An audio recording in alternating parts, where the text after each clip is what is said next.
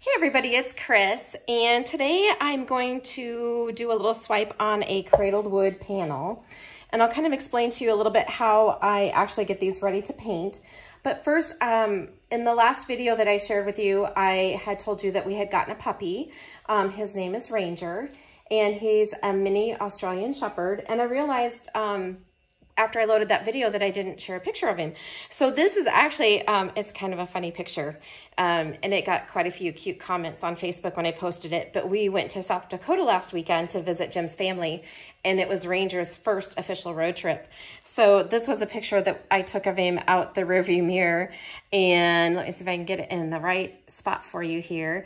So this is Mr. Ranger on his first road trip, and I think we can safely say that he enjoyed himself. Looks like he's kind of smiling, and after that it was kind of difficult not to have the window rolled down for Ranger because he kind of felt like that was his right to have the window down. But he's a pretty good puppy. He's actually in the studio with me, so we'll see if, I think he's taking a nap, so maybe he'll be quiet. But so this is a cradled wood panel that I purchased online. I think it was from Rex Art. So this is how they were sent to me. They're all wrapped in plastic. And this is a deeper, I think it's 1.5 inches deep. So it's kind of like the deep canvases that I like to paint on. And what I did was I used, this is the Edge Lock painter's tape. And so what I did was I taped all around. Now I did add a little bit of my cheaper paint. My goodness, I cannot talk today. I did add a little bit of the less expensive, just the blue painter's tape on the bottom of it, because this is thick enough that it kind of takes 2 rows of it. So I just used the regular blue tape on the bottom row, and then I used the Edge Lock. And then once I have that on there, I just take a plastic, I have like something for my Cricut. I have this little tool for my Cricut. It's kind of a plastic edged buffer, if you will, or burnisher. So I just took this and kind of ran it along all of the edges of the tape. And then I used my Bullseye 123 primer. I like the spray just because it's so much easier for me. So then I coated it with the Bullseye 123 primer. And then I lightly sanded after that, just because I had some kind of little edges, which you can kind of see here. Still have a little edge that's a little bit rough. So I just took my, my little sanding sponge just to kind of knock that edge down and to make sure that I had a smooth surface. So today, my inspiration, I had done some butterfly swipes on canvases that I thought turned out really cool. The problem with canvas is it's very hard to resin those. And I want to use my pigments that I've mixed up for the Shelly art style, and I find that they're really beautiful if you can resin them to really bring them back to life. So I thought, well, if I bought panels, then that definitely will accept the weight of the resin. So this is a 5x15 panel, which is a little bit bigger than the canvases that I worked on, but I thought they were just so cool and they turned out so neat. In fact, I may go back and redo the Monarch butterfly because I have another pigment or a mica powder that I think would be really cool with that. But so let me show you the inspiration for this particular butterfly. Now I'm going to tell you that I'm calling it a pink swallowtail. I don't think it really does exist.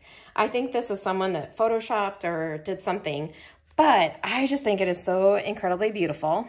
And you know, if you've been watching me a while, I love pink. So whether it's a real butterfly or not, I don't care because I think it's going to make a really cool painting. So I needed a couple of shades of pink. So I'm going with, this is kind of a medium magenta. This is a deep magenta. Now all of these are like, they're actually acrylic paints, and then I've mixed in some iridescent medium to make them sparkle. I've also put in a little bit of the iridescent Pearl Fine high flow acrylic. This is kind of a navy blue that I used in the first video with that Lazy Susan. I did add a little bit more of my Endanthrine blue to it to hopefully make it a little bit deeper, but all of my paints actually have some pigments in them, so I think it'll turn out really beautiful. And I'm hoping to give it that really iridescent butterfly effect.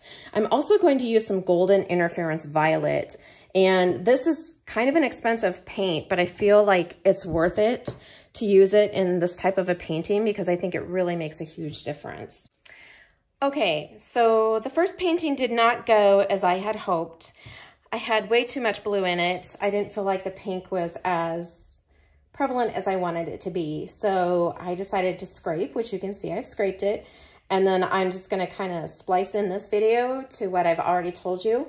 I am adding some quinacridone magenta into this color palette. So I'm still using the same color palette and going to lay down some white paint.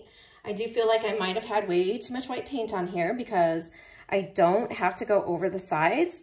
So it's not as important to have as much paint on here. I'm just gonna go ahead and use one of my cards here and kind of smear this around a little bit because I want enough paint to go over the edges, but I don't want to waste as much paint. So I'm just going to kind of take this out to the edge to make sure that I'm good. And then I've got enough and not too much. And it's okay if I've got a little bit of color there. Those are the colors I'm using. Okay. And then we're going to start by adding, I'm going to do the quinacridone magenta. And hopefully we will have a much pinker painting this time around and not as much blue. So this is actually going to be 3 different colors of pink. So I think this will be much better too. I think this will give us the, give us the look that I wanted more than what I had before. And then this is the deep magenta, which is just a shade different than the quinacridone.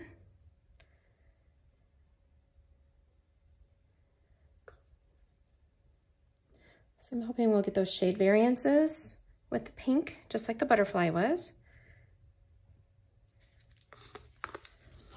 Sorry for my arms, guys. And then this is the lighter pink.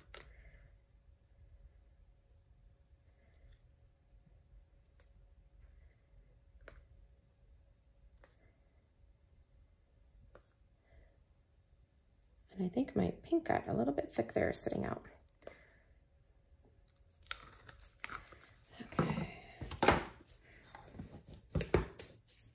And then next I want to add in the interference violet. And I'm just gonna kind of do little streaks of this because I kind of want it to blend in. I don't want big blobs of this particular paint because I don't think it's a very pretty color if it's just by itself. It's beautiful when the light hits it, but if the light isn't hitting it, it just kind of has this like creamy beige color. And I actually probably should have put that in between the pinks, but too late now.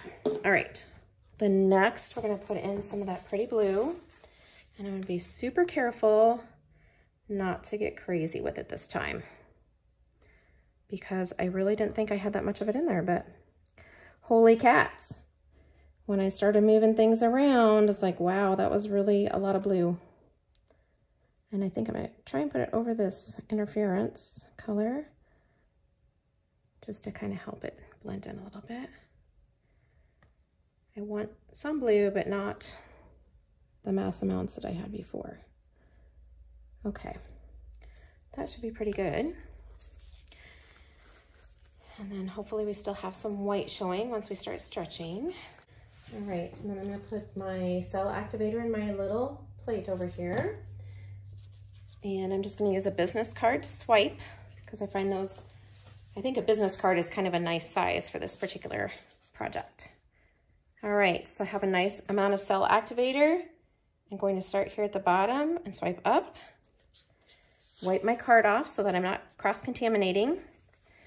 And then I'm gonna come up here and come across. I kind of like to do a crisscross pattern when I do the cell activator. And I'm gonna start here and come up. So the one thing that I like about, the black cell activator is I feel like it's kind of has like some really great contrast. And I also think that I like it when I kind of start into the middle because it's super heavy right there. And I just ran that right back through my paint.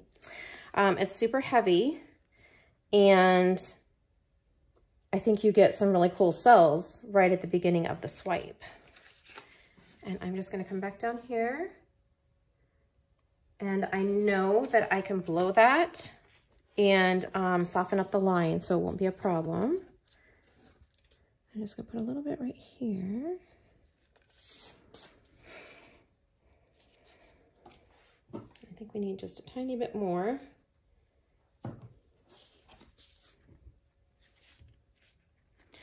Right in here.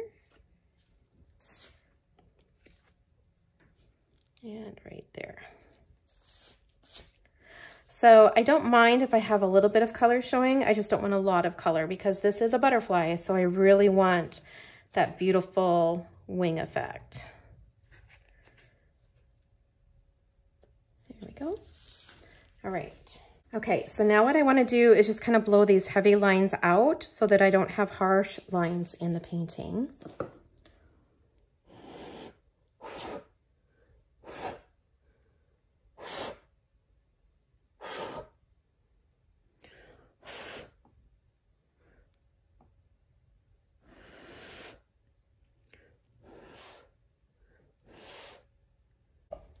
Okay, so I just kind of softened up these lines here, and then as we tilt, we should be just fine. I already feel like this is much better than the last time. I don't have as much blue, I have some very pretty coloring, and I don't feel like I have so much paint that I'm going to dump off all the really cool stuff. All right, so I'm going to start by going down off of this left end. I have my light set up. I hope I have it set up at a better angle for you today. I do want to try to retain some of the white that I have there at the top because as you remember, that butterfly did have white in its wings.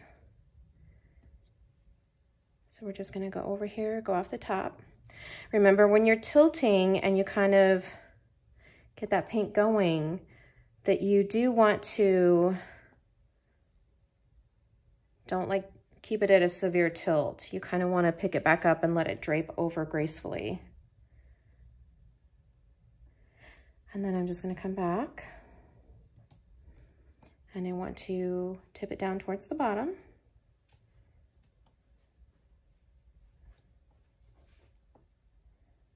And make sure that my bottom is going off of there.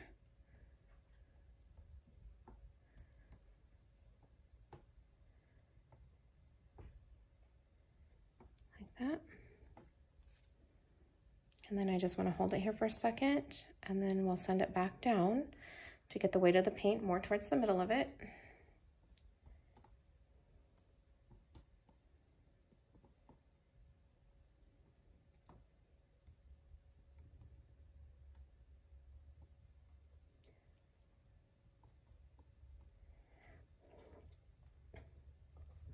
All right, I feel like this is super muddy looking and so is this. So let's see if we can correct that a bit and perhaps put some pink in here and swipe through it. And we're gonna put some pink right here. Let's see if we can swipe through that and make it look oh so much better. Because I don't think the cloudiness is very pretty. Do you? So we're gonna see if we can fix it.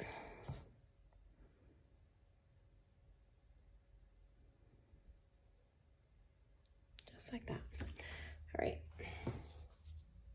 And then I'm just gonna take my business card with a cell activator and we're just gonna pull back through that area. Because I haven't completely tilted it, so I think we can still fix it.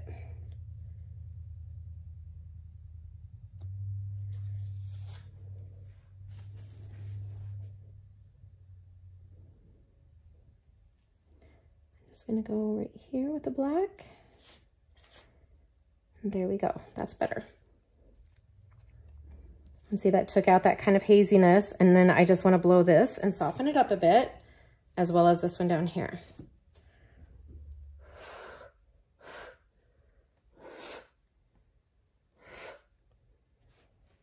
Okay, just like that. And then I'm just gonna kind of tilt it down and then we'll take it back up again and stretch it out a bit. And I'm gonna go ahead and kind of get rid of that bottom corner a little bit if I can while I've got the paint here. There we go.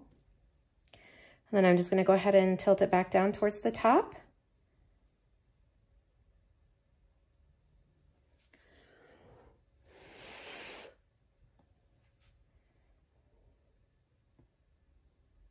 And see if we can kind of take it down off of this end, because I need to cover this corner. And there, now it's moving. And I'm gonna just slightly tilt it because I don't want my paint to run off so quickly off of the top left.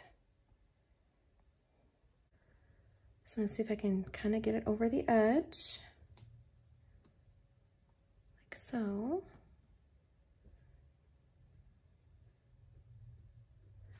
There we go. And then I'm gonna go ahead and let that paint gently come back down. And what I'm gonna do is kind of help it a little bit on this edge. There we go.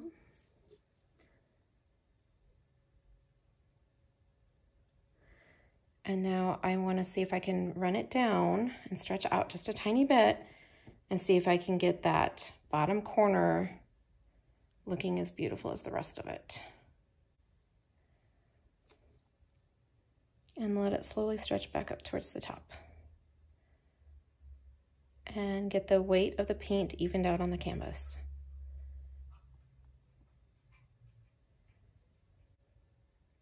There we go. Definitely a much better outcome than the first attempt. Definitely has a lot more pink in it and just a small representation of the blue. So I think this one's a keeper now. Okay, so this will dry. I'll probably let it dry a couple of weeks just because I want to put resin on it and I don't want it to have any issues. Because it is on a cradled wood panel versus canvas, it's not like it's going to get air from below and help to cure that paint any quicker. So probably about 2 weeks, and then she'll get a coat of resin and be back to her beautiful iridescent metallic shine. All right, guys, so that is a pink swallowtail butterfly, at least my interpretation of it anyway, if there is such a thing as a pink swallowtail. If you have any questions, please let me know. Thank you so much for watching today, and I'll catch you next time. Bye-bye.